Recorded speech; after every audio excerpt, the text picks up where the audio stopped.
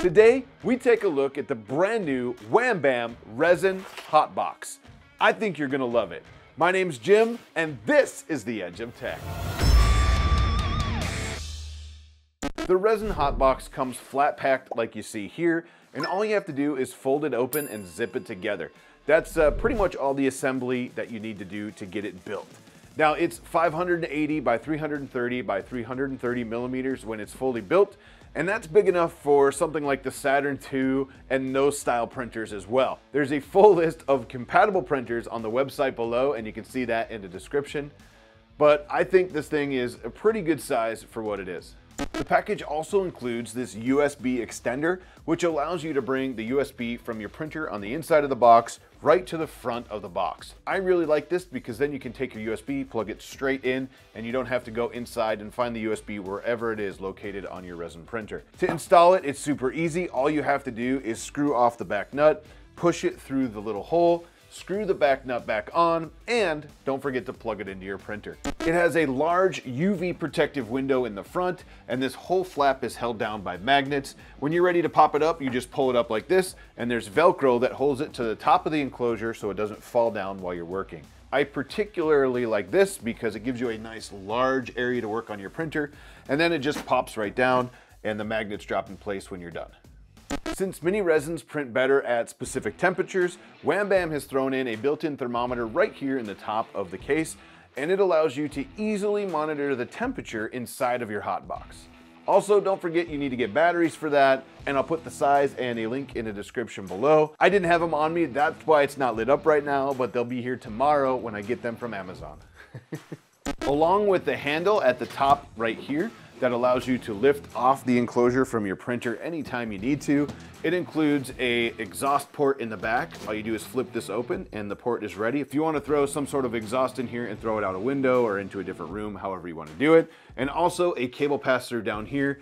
When you use the cable pass-through, the nice thing is when your cable is in here, you can still lift off the box and put it back down without actually taking the cable off and on the whole time. Now the exhaust port here, you'll have to pull out whatever pipe you have in there if you want to actually take this and lift it off. But I believe what'll happen is people will just print something that'll push in right here and connect to maybe an inline blower and then go wherever it needs to. So you can pull and push that in pretty easily.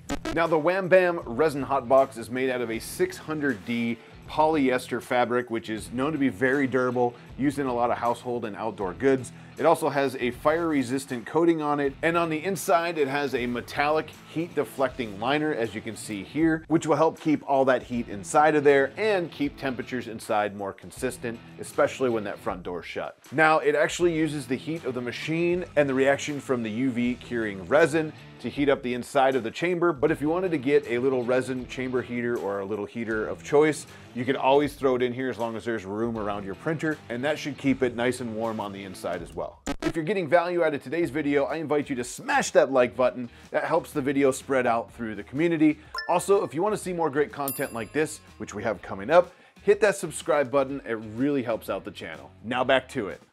Now, one of my favorite features of the Wham Bam Resin HotBox are these two loops right here.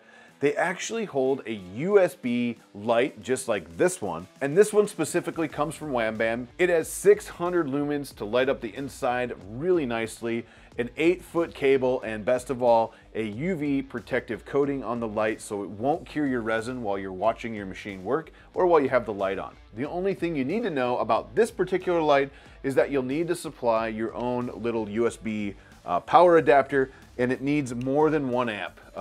So anything bigger than 1 amp, you want to make sure to power this with. But other than that, it's really cool. You slide the light in, you turn it on, and it really lights up that chamber. Something quick that I should note is that Peter gave me this resin HotBox at EARF, the East Coast Rep Rap Festival, when I saw him there. And this is a pre-production unit. The actual production units will have a bigger front door to allow those larger build plate printers easier access out of the front of the machine. So if you're wondering why this is not quite as big as maybe the pictures you see, it's because this is a pre-production unit and the front door will be bigger than this on the production units. The other awesome thing that I want to bring up about the HotBox is it allows you to keep the cover off of your printer. You know, those covers can kind of get fiddly when they're on and you don't really have access when they're on.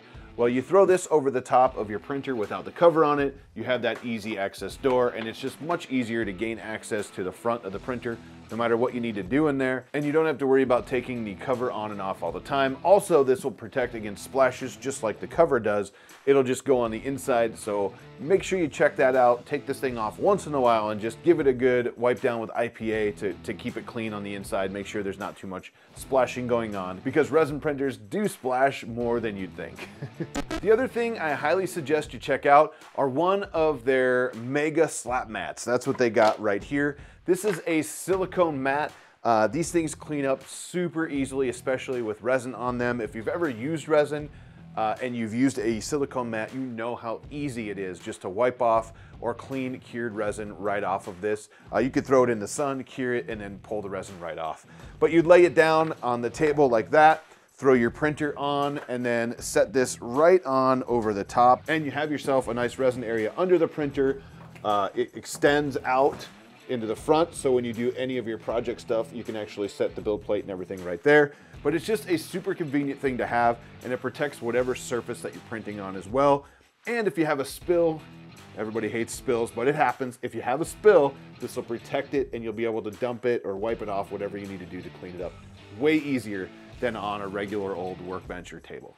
So at the time of recording, the Wham Bam Resin HotBox and the USB light with the UV protective coating on it are both available for pre-order on Wham Bam's website. I know they're shipping soon in early November here, but the link is in the description below for these. And if you're looking for a mega slap mat like this one, you can always find it on their website as well. I'll put the link down there for this. But they have this size, and they also have some smaller sizes if you're interested in those too.